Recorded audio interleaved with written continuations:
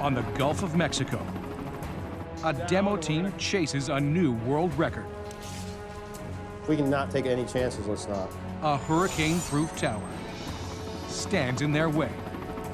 We don't have a handle on this structure. We have no way to get the explosives in, no place to put the building. It's going to be a problem. 3 invincible cores. Does it get better as we go up? No. Multi-million-dollar neighbors. We're going way off the book with this. It could be a record-shattering drop. Fire. Or a world-class disaster.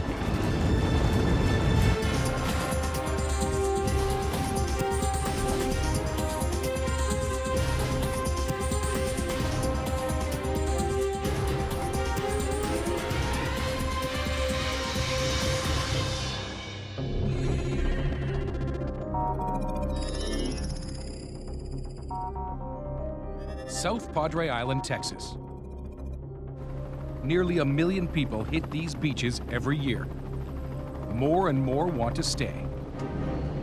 It may be a developer's dream, but the race to build comes at a price. In this construction frenzy, one site sits abandoned. This is Ocean Tower. Condemned before it was even completed. It was built on a defective foundation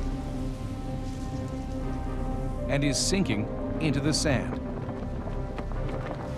It's a $77 million mistake.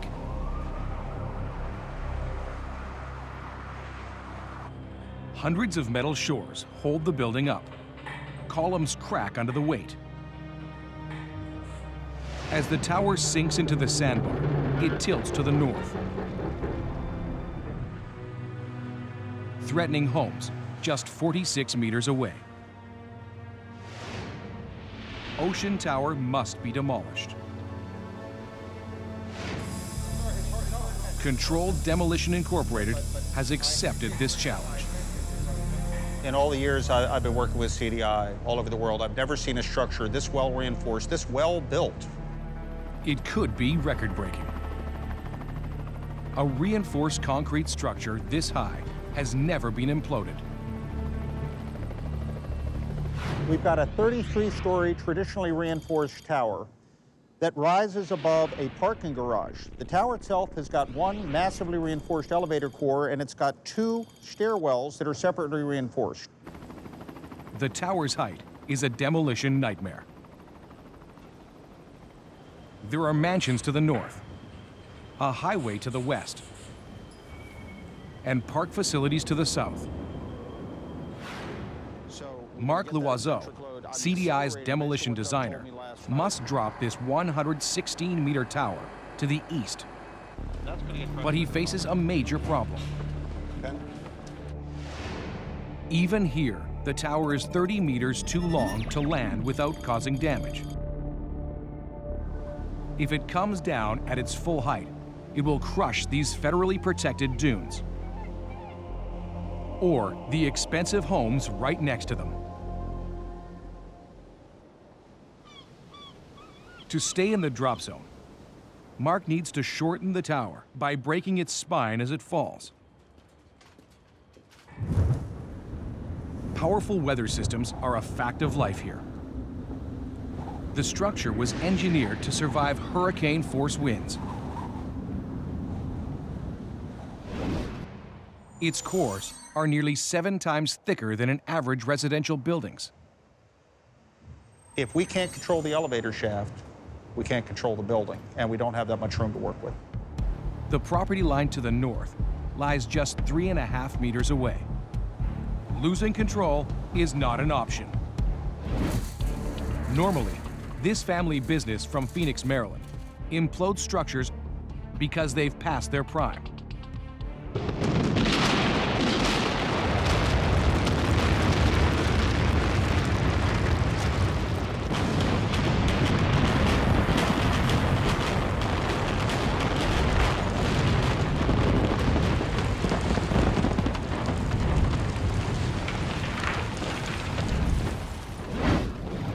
Ocean Tower is the newest high-rise CDI has ever dealt with.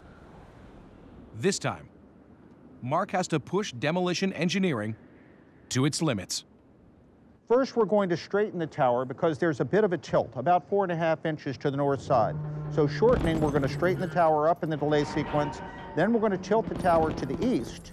And as the tower tilts, we're going to cut it at different levels. So as it comes over and collapses, the debris pretty much stays within the original footprint of the garage. The first step, Mark needs to figure out how much rebar reinforces the tower's spine. There you go. These core walls are up to 9.5 meters long and more than 3/4 of a meter thick. A skid steer arrives to open them up.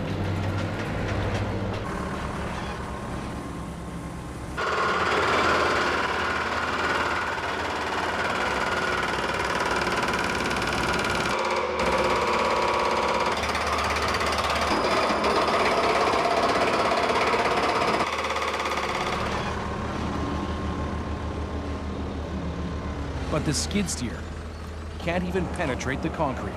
Come look at it. Don't look good, Tom. And you're not even to the rebar yet. Not yet. Look how hard that is. Plan B, Plan B? load and shoot. The question is, can Greggy put a hole in it? We would have to find out. The rebar configuration remains a mystery. Higher up, a salvage crew strips Ocean Tower's riches. These suites are almost complete. Plumbing installed, bathrooms tiled, and walls ready for paint. Brand new materials built to last for decades. Ripped out before their time.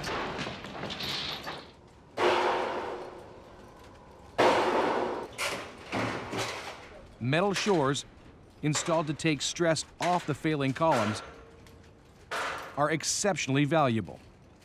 These are salvageable. You know, there's a market for these. We can probably sell them for $300 to $400 a piece.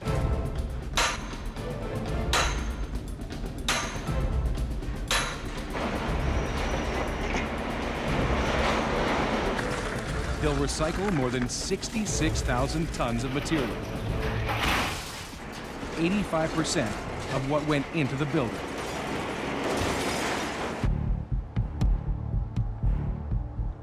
On the east side of the tower, the parking garage deals Mark another big challenge.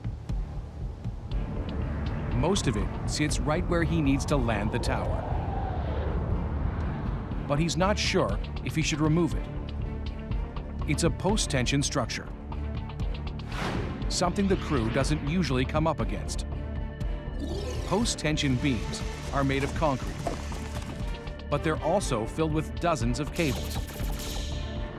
These are pulled tight and then secured with metal anchors at both ends. This makes the beam stronger. Perfect for a car garage, but potentially disastrous for CDI.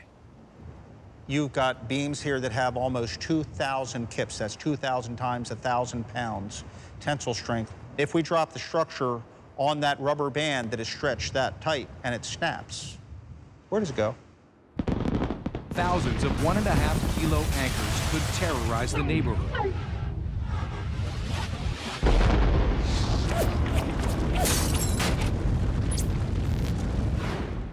Some of these post-tension beams also run under the faulty tower. Demolishing the garage before shot date could send the building into a free fall. And at that point, the tower would just inexorably move. There's no stopping it. Mark faces a difficult choice. Leave the garage intact and risk anchors flying, or demolish it and hope the tower doesn't come down early. He needs to learn more about the garage before he makes the call. Back in the tower, Craig Keyes and Tom Dowd try to penetrate the cores. They need to drill past the concrete to the rebar. But like the skid steer, they can't seem to find a way through.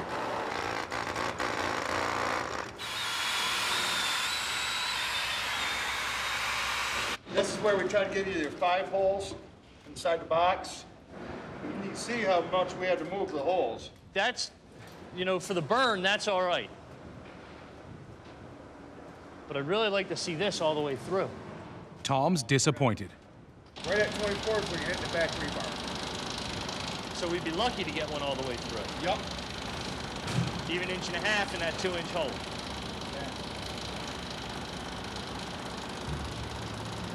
This is bad news. Does it get better as we go up? No. The cores seem impenetrable.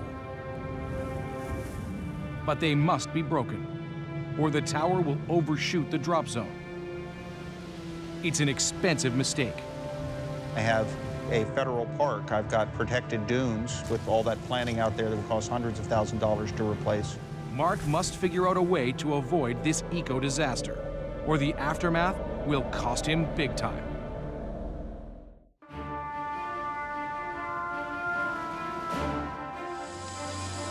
Mark needs to find a way through Ocean Tower's cores, or this demolition is destined to fail.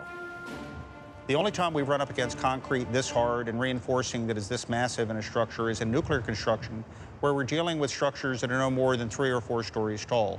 Here we're dealing with a structure that's 33 stories tall. The reason: this monster tower sits in a hurricane zone. Winds here can reach more than 218 kilometers an hour. So the high-rise is designed to resist annihilation.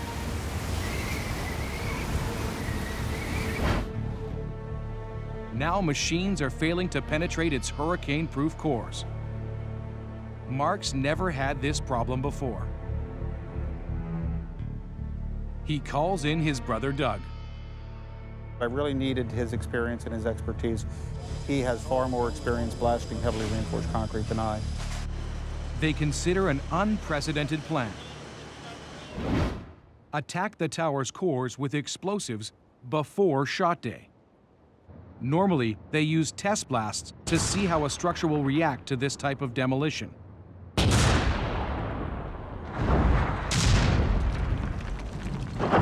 But they've never tried to reduce the strength of a building with explosives before the implosion. Until now. We determined that it would be best to modify the cores themselves by pre-blasting holes. So essentially, leaving the cores standing up on legs. Much more efficient to deal with that with explosives.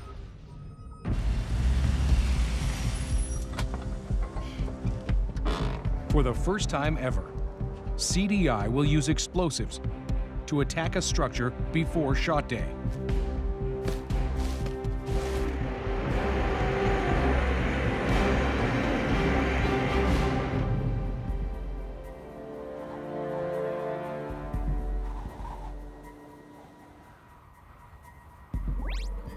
Meanwhile, Mark gets a break. He discovers that post-tension beams at the east end of the parking garage do not run underneath the tower. This means it should be safe to demolish the part that sits in the drop zone. Mark assigns Ray Zakowski. Post-tensioning is about the hardest thing to wreck conventionally. That tension is about 2 million pounds in every one of those little cables. So as we go in, the multi-processor cracks the concrete and loosens the concrete up. Once it goes slack, it's lost tension, and then we can chew in it and make it come down.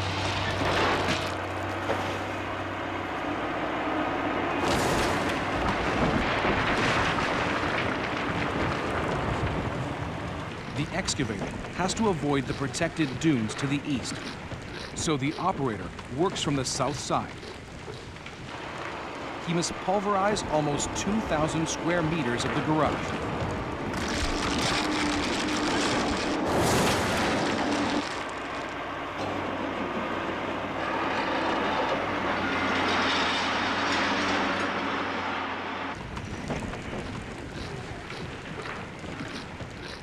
As he moves in, he gets closer to these damaged columns and the tower.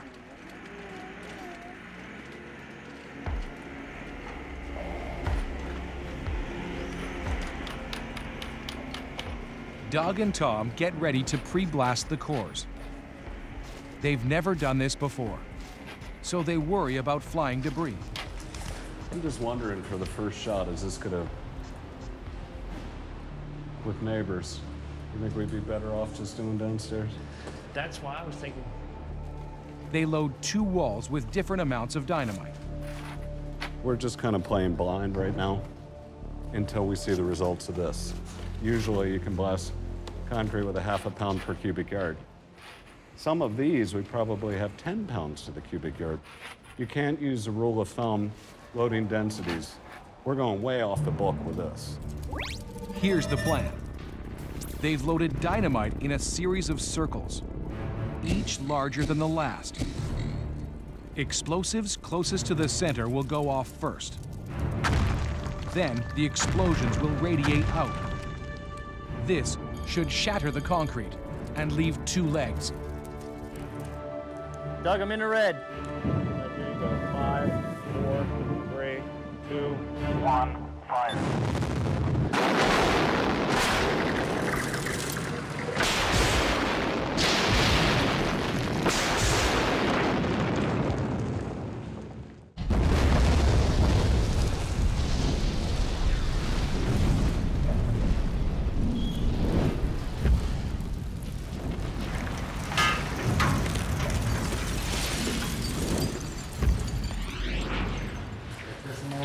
Can you see anything?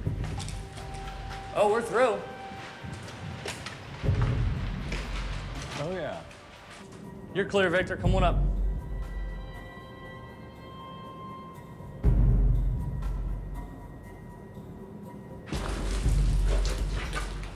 See, that's beautiful. Yeah, it is. We're gonna need a couple of brooms and a couple of shovels to clean up this stairwell.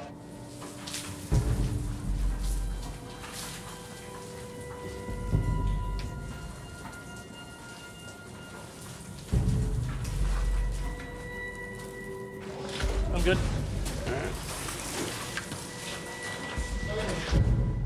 Here's your burn. Both shots blasted through the concrete. There's 5 here, Doug. There are? Yep. 1, 2, 3, 4, and 5. But smaller quantities of dynamite loaded into more holes works best. You don't need to muscle concrete out. What we need to do is rely on our sequential pattern on how we initiate the delays. Good news for the loaders. Bad news for the struggling drillers. They'll have to muscle even more holes into the cores. If you look straight in there, I don't know how they got a hole at all. And there's another serious concern. They took that cover down, didn't it? Well, Yeah, I did.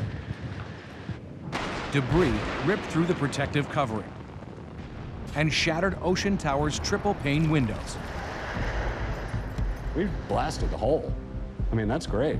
It did a fine job, but the byproduct wasn't acceptable. That was too much fun.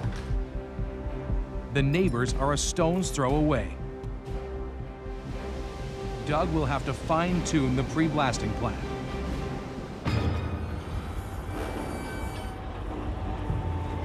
Things are getting ugly in the parking garage.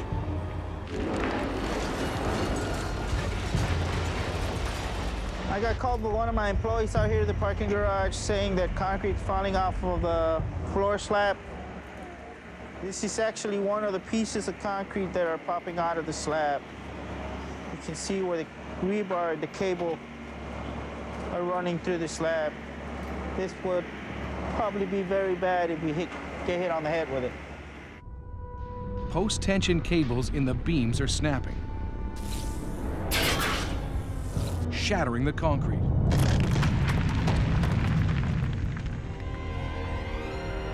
The crew could get their skulls cracked. Everyone has to evacuate. And there's another challenge. As we pulverize the building, there's still these chunks left hanging on these tendons, which we call widowmakers, because they could fall down and whack you in the head and take you out. Like Victor's crew, Ray's team can't work in this dangerous environment. If he doesn't find a way to rip out the widowmakers, he'll have to pull the excavators, bringing the project to a halt. We need to separate this from that before we go that way. As we go this way, it gets really funky. I mean, one bay over from where we're stopping is all that shoring, all those damaged columns. We need to clean this off, get straight through it, and release any pull that this thing has on that. You got two choices, right? My first choice would be to, let's go across the street and get that jaw blade so I can see if I can shear them off. Yeah. That next bay, man, as long as it is, we have that spaghetti mess there without cutting and freeing everything. How long is it going to take you to swap out? Well, it takes about, say, totally an hour. All right, I mean, only one way to find out. And if it doesn't work, you know, I might have to get a torch on it, but I don't want to do that. No, you know, I'd have to get it. You have to do it with a man lift and get up in there. It doesn't look fun. It's not fun. The operator will try to cut the widowmakers down with a jaw blade.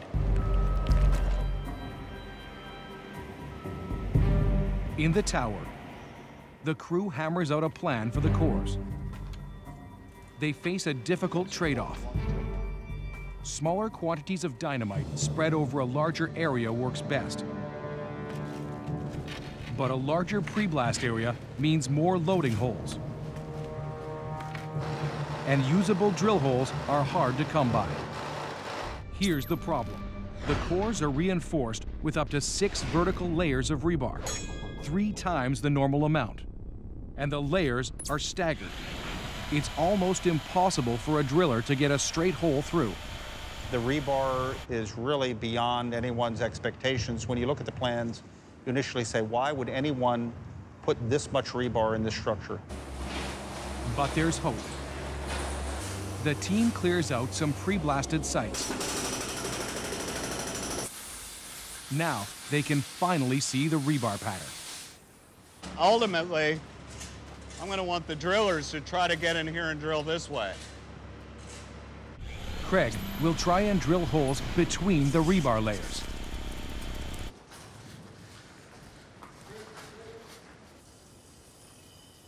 By me drilling longitudinally through the wall, I can drill 3 holes and blast just 3 holes compared to blasting 40 holes on the outside edge.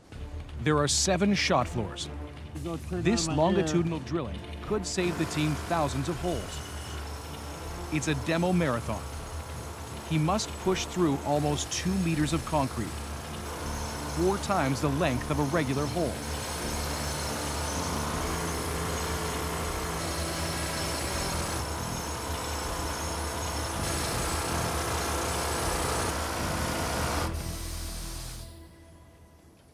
Today, he's rewarded. It went surprisingly well. The rebar is spaced far enough apart to where I can get the longitude holes into it, at least in this wall. Good.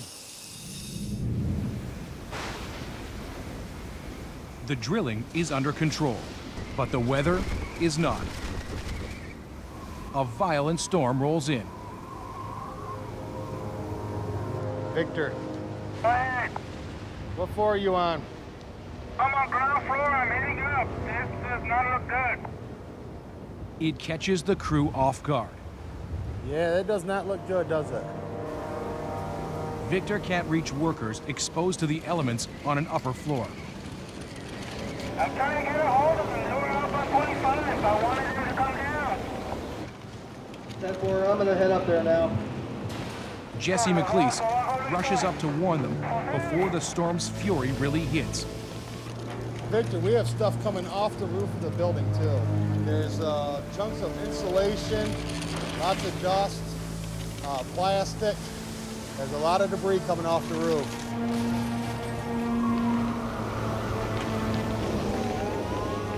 Everyone is evacuated.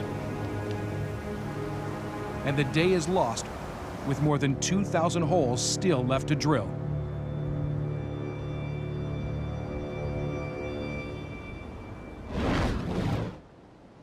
More than 3 weeks pass. Jim, this The leg crew here's a new one. finally gets a break in the weather. Clear, sunny You leave skies. your mask off just for a few minutes. It I won't already did last, so they move quickly to drill the upper floors before the storms return. If you just walk away slowly, they'll release and let you walk. But when you go real quick, when you go over the edge, it stops you from going over the edge. Jim Masterpool works a half step away from a 60-meter drop. He preps outer columns so the team can load dynamite. His drill weighs 45 kilos. 60 miles an hour up here, you can't stand on the edge. It'll just take you right off. It's crazy up here.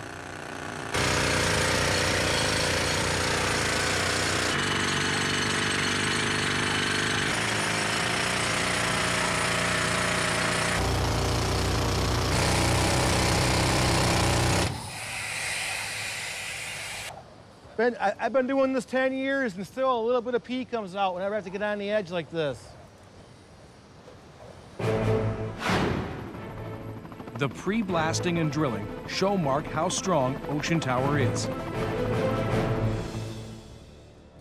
He worries the 3 cores won't come down on shot day.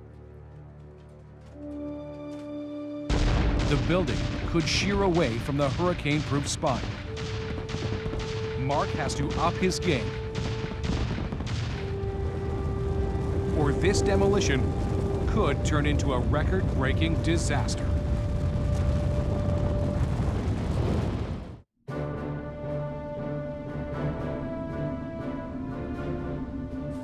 Doug and Tom are ready to pre-blast more core walls.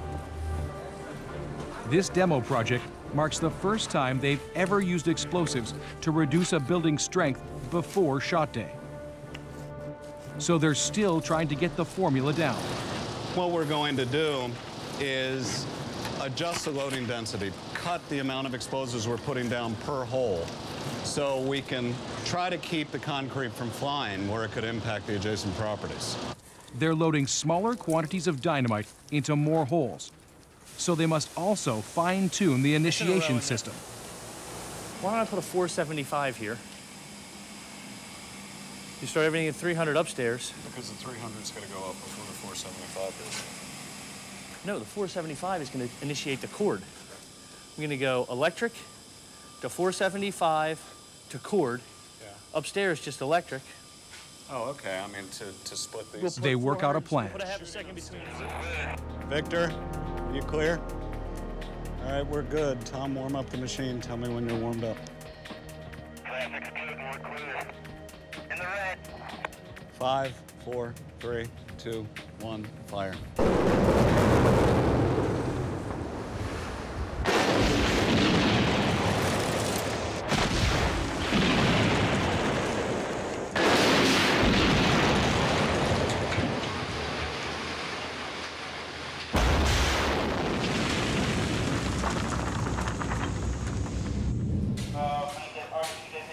Less explosives, more holes, better results. Look at that. That's the ticket. Success. The system works. That cleaned it out nicely. They've mastered the pre-blasting.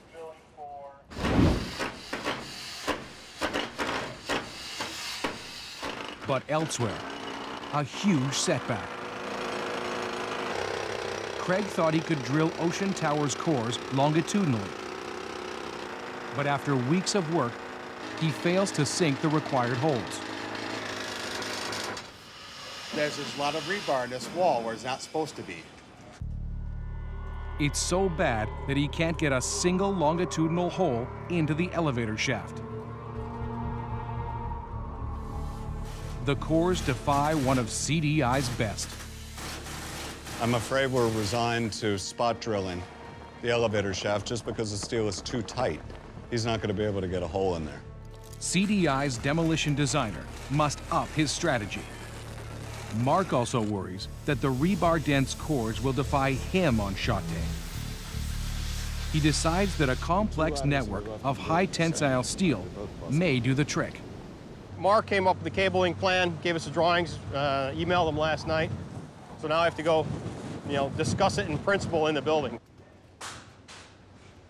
Grab there, down. We're gonna grab here, down, and we're gonna grab there, down. Yeah. But the crew have never seen anything like this. 852 meters of cable, connecting cores and columns to one another on 5 of the tower's floors. The cable is 3 times stronger than the kind they normally use because it's never had to work this hard. The cables connect the elevator core to the stair cores and then into the columns out in the direction of fall. As we move through the building, those cables will sequentially go into tension, creating rotational moment that will pull the tower over toward the Gulf of Mexico. Craig hustles to finish the extra work. It's from ceiling to floor. We just try to grab the top of the column and the bottom of the column through the floor slabs so that the floor slabs help so nothing slides up and down the columns as the building's moving. What we have for tools is just a chain come along and a sledgehammer.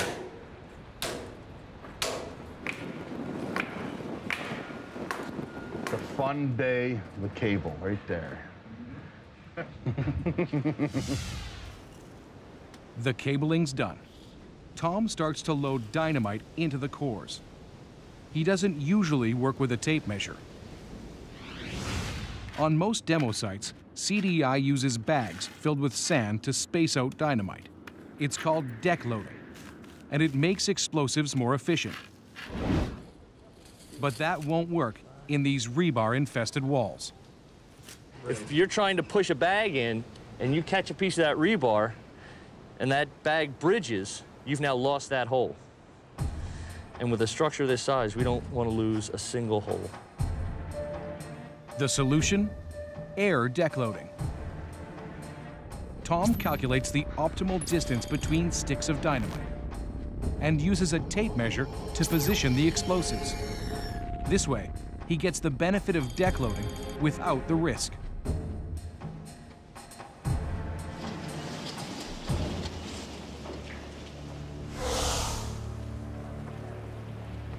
At the base of the tower, Doug calculates another crucial load.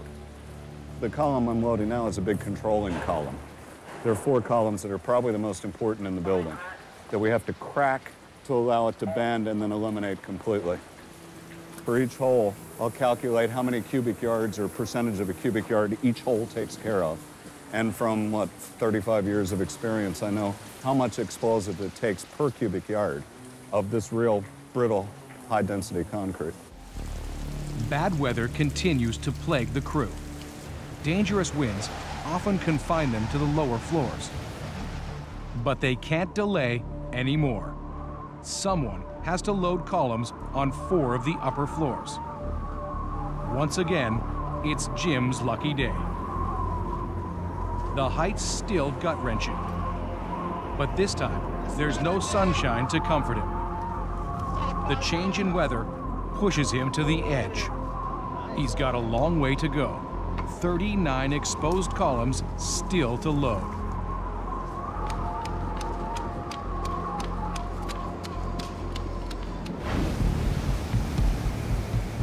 CDI's wiring guru arrives on site, and she doesn't catch a break either. Every column and core the team has loaded needs to be wired.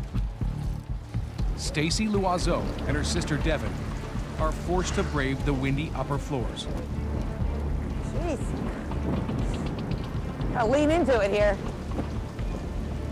I'd love to wait for this storm to pass and be able to do this tomorrow, but unfortunately the clock's ticking. We need to get this done today. We'll tough it out. No. Seriously, this is just sort of blowing around. It's a tangled mess. And the wiring has never been this complicated. The problem is the stairwells are sort of a mix and match between longitudinal drilling and spot drilling. And when wiring them, we have to treat them very differently. Her crew must run 2 initiation lines, one for the regular holes and one for the longitudinal holes. We can't let these 2 lines touch. They're on 2 totally different times. If these two lines were actually to come into contact with each other, basically you could have an entire core going off either 5 seconds too early or 5 seconds too late, which would be unbelievably bad. The tower would fall uncontrollably, putting the neighbors at risk.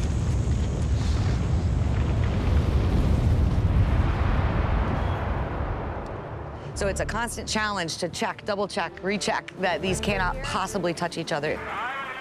And think about it, Ray. Think about how often we run cord across little concrete. I mean, Right. But if we put a big piece on it, why take the chance? No, that's fine. I don't think you need to. But I think you do need to soften us. Yeah, so I'm going to just cut a piece of fabric and just lay it in. I think that's a good plan. We've got to get all these lines weighted down to my satisfaction, really, which is basically weighting it down every 3 or 4 feet. It's very time consuming. They don't call me the Martha Stewart of demolition for nothing. Crews have finished demolishing the east side of the parking garage. What's left of the structure is now safe for workers. Victor's crew hustles to make up lost time. Run. Now is when you need to run.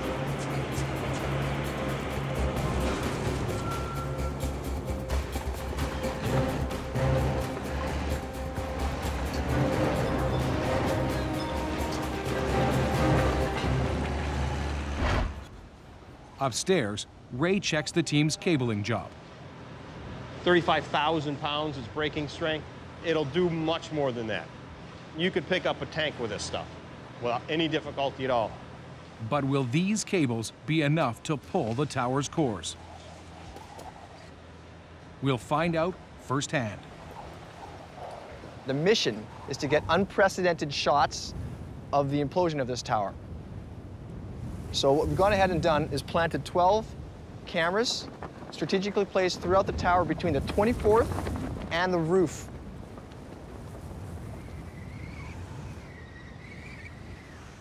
All this stuff is going to 2 different boxes. We got custom-made iron cages to protect the footage for the trip down.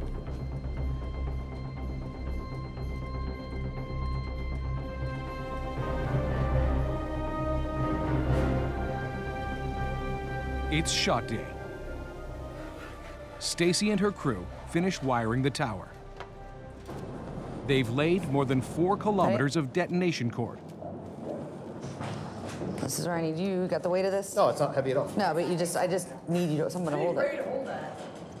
Oh, I mean, it's I just heavy. need someone to hold it. Now, we need to get the weight off underneath this. It can hold it for a minute or 2. Really? Yes. If we can not take any chances, let's not. No. CDI walks the building to triple check thousands of connections.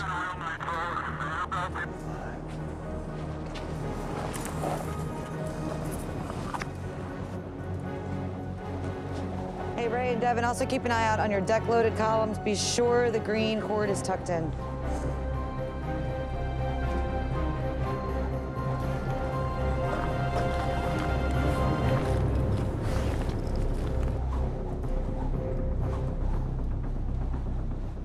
When we blast, we're going to find out real fast if we're right or wrong.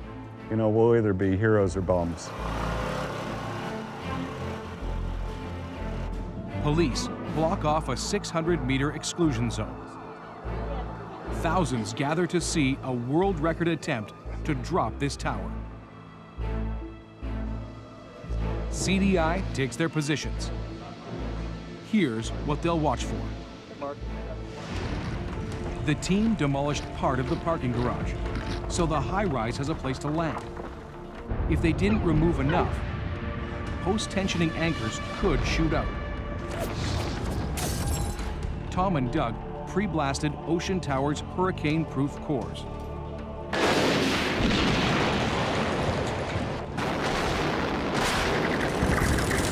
But they could still be strong enough to resist implosion. Stacy rigged a complex dual wiring system to shoot the cores at the perfect time. If the det cord crosses, mansions to the north could be destroyed as the building falls uncontrollably.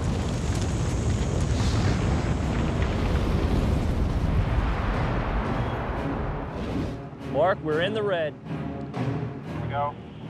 10, 9, 8, 7. 5. Fire.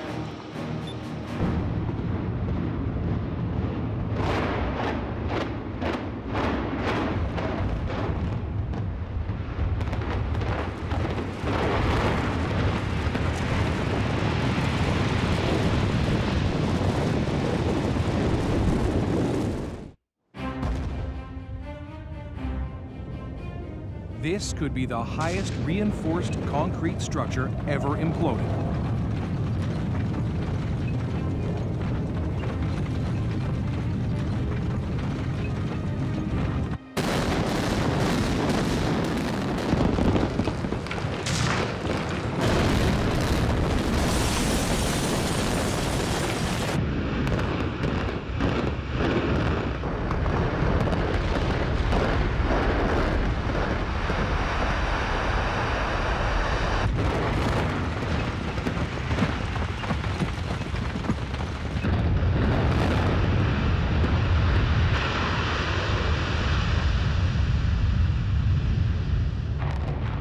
Ocean Tower comes down in 13 seconds.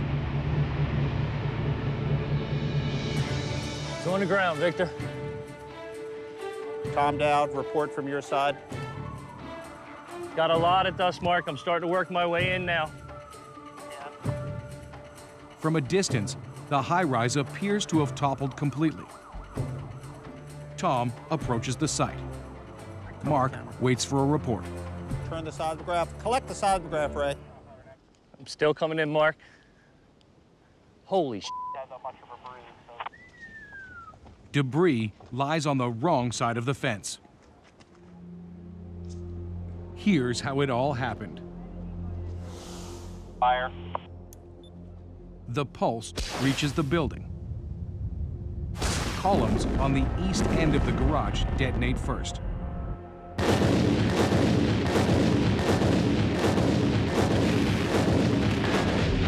Explosives in the upper levels go off.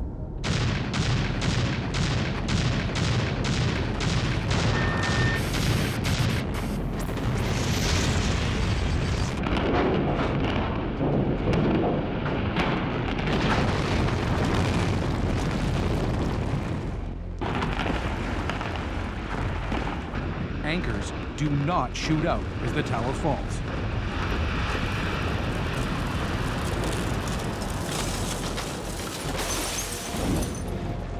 The outer part of the structure begins to fold.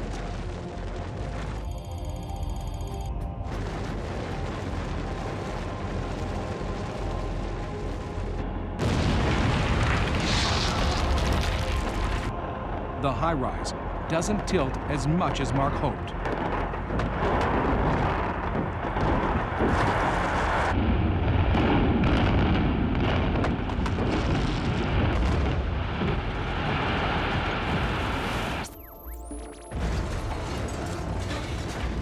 Some cables pull. Others snap.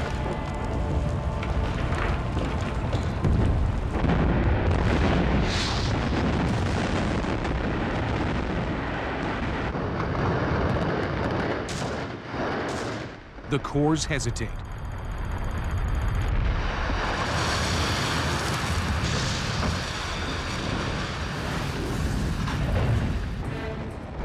But Stacy's wiring system comes through. The spines fail and break up.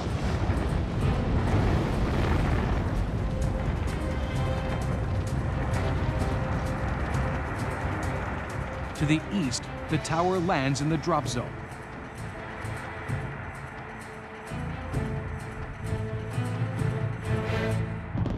In this unprecedented footage, we get a chance to ride this monster tower as it crashes to the ground.